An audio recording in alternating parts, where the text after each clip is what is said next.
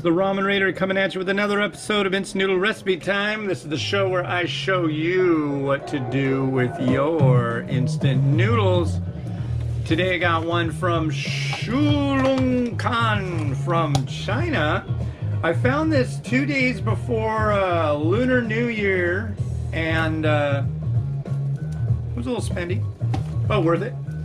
I love finding interesting stuff, and that definitely fits the bill. So they're calling it a sour and spicy hot pot board noodle. I think that's what they called it. But in all actuality, I believe this is just like a standard rice noodle. It's tough.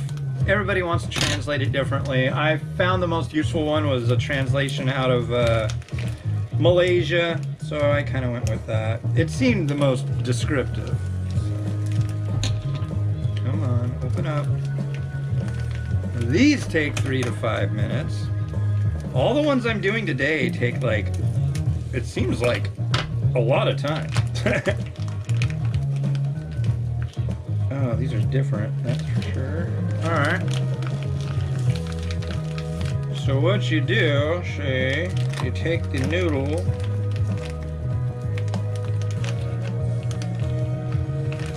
pour it in the bowl. I hope there isn't a desiccant sachet in there. No, it doesn't look like there is. Okay, good. And that'll go for 5 minutes. It said 3 to 5. I always err on the side of just cook it a little longer. It won't kill you. That's what I'm doing now. So, yeah, I've been spending a lot of time hitting the thrift store lately. I really dig going to thrift stores because I've found some just all sorts of weird stuff. What did I get recently? I got a network addressable storage, which is kind of jacked up, but it works, and it's got a 2 gig hard drive in it, and that's enough to store a ton of stuff. It uses Plex, so that's cool. What's the thing I got I got something else that was just like a super score. I can't remember. I've gotten a lot of stuff over there that ends up being really good. Kids' toys, often. I got the bread machine there. That was like 27 bucks. Yeah. I've gotten bowls over there that are pretty cool. Plates.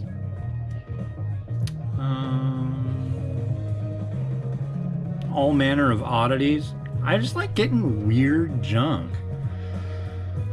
But what I really want to do is go through the entire house and like downsize like there's no tomorrow. It's like, we got their bookshelf, and there's books in there that they don't look at, so we get rid of those and donate them, and then like get a bunch of new ones that they're all about. There's just generally just like too much stuff, and I just want to get rid of stuff. It's nice when there's like a lot of room. I like open. But there's like, I don't know, I've got a certain thing about certain possessions that I'm just like, oh no, I can't get rid of that. Oh no, no, no. Because it's just like too cool. So. But, you know. What did I get the other day? I know I got a cell phone that I had to return.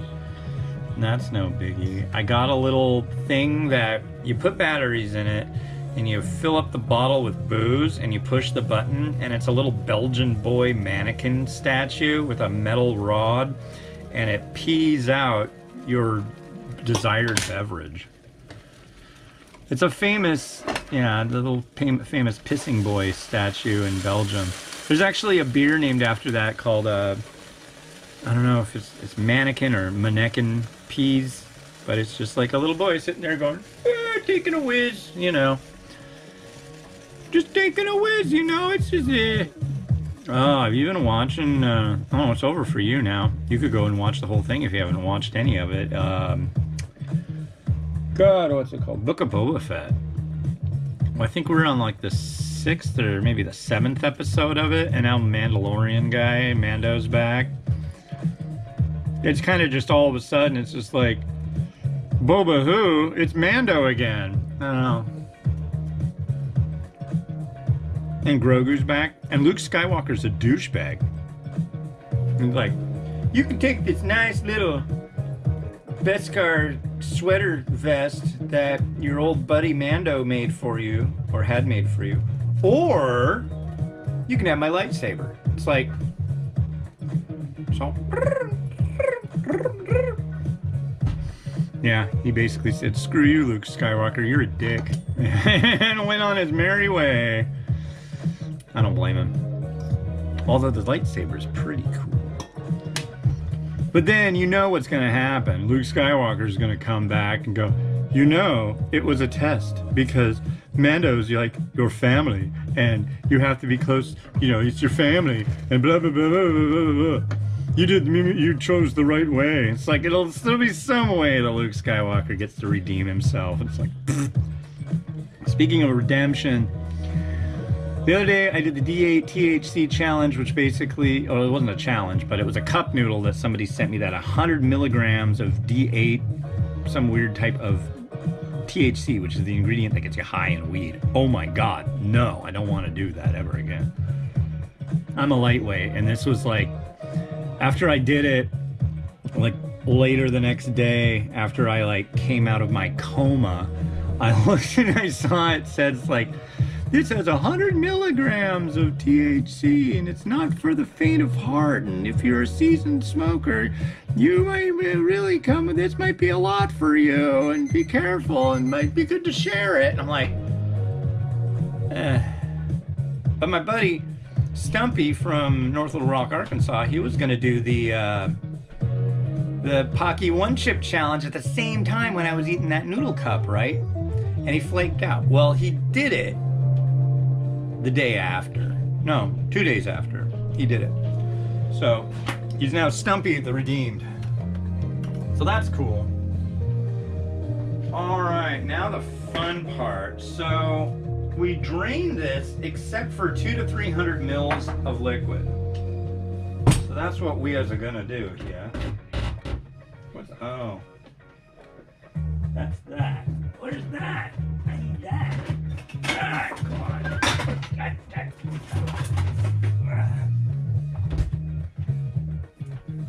Okay. See if I can do this without making a massive conundrum happen. Okay, that's all done. We just need 200 to 300 mils of this. Whoa! Conundrum happened. That's gotta be enough.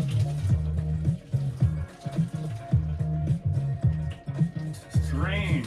Well, why am I holding it on this side? Good God. That's in it.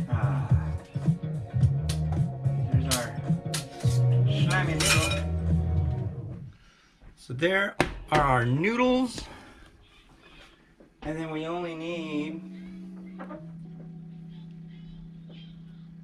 200 to 300, and that's just about the exact mark. I don't know what it is with me, but I have a way of just pouring junk into something and it ends up being the right amount. And I really thank whoever is responsible for that, for making that happen. I'm gonna guess it's my mom. I don't know. Thanks, Mom. Anybody like Mr. Bungle? You guys listen to Mr. Bungle? Thanks, Mom. I've been listening to a lot of Mr. Bungle when I go out working. Okay, come on, let go. So this comes with mung bean sprouts, which is kind of secondary to my standard doing, but you know. We'll see how these pickled ones go. And we have a large sachet of what all I can guess is just spicy stuff. That's the thing with that cup noodle thing that I did. I would have rather done that one chip challenge. It's like, dude got off easy. That's gonna be hot and spicy and you might barf and it might be too much and your gut might hurt. But this was like 24 hours being like, oh my god, it's too much, it's too much. I'm still whining about it, and that was what? I did that on Saturday, and it's Wednesday. And this is full of Szechuan pepper, like inordinately. All I can smell is Szechuan pepper. And that, I got a problem with. And I know what this is gonna be. This is gonna be black vinegar. So that's the sour element. Right? Yeah. So there's our sour and spicy.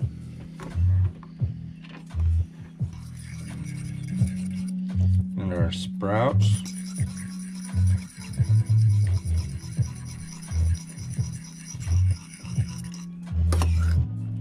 Certainly seems like a lot more than 200 to 300. We'll see. All right, coming back. Okay, let's give this stuff a try. I'm gonna start off with the broth, which I'm gonna guess is just gonna be super oily and super strong. Oh, God.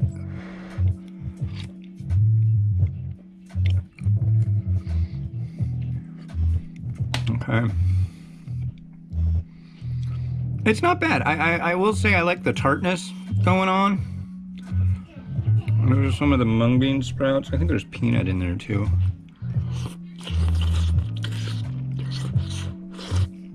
Oh.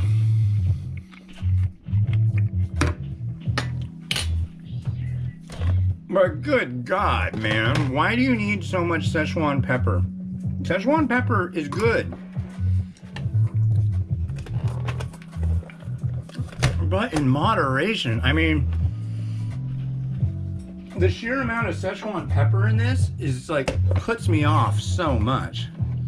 God, will this even fit? I hope it does.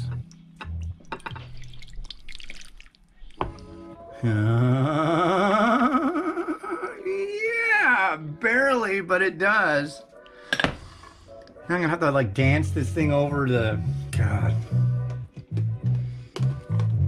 This one will not be getting a store-bought hard-boiled egg.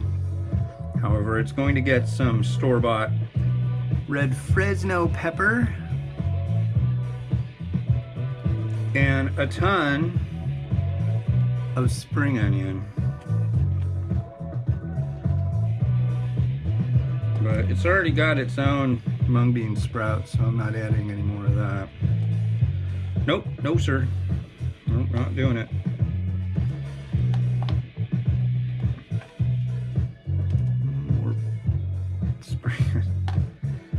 Get out of the way, we got enough Fresno in there for everybody. What time is it? Crap. Oh, good. I have an hour and 40 minutes till I gotta get my son off the bus, so we're good. And we've got... This one definitely is a candidate for sesame seeds. Which I must remember this weekend that I have to get more of those at one of my favorite places ever, 99 Ranch Market. They seem to be all over the place near Highway 99. If you're looking for nudes, if you're looking for the noodles, that might be the place to go. Like that, like that. Let's find a nice song. This is the third review. Yeah.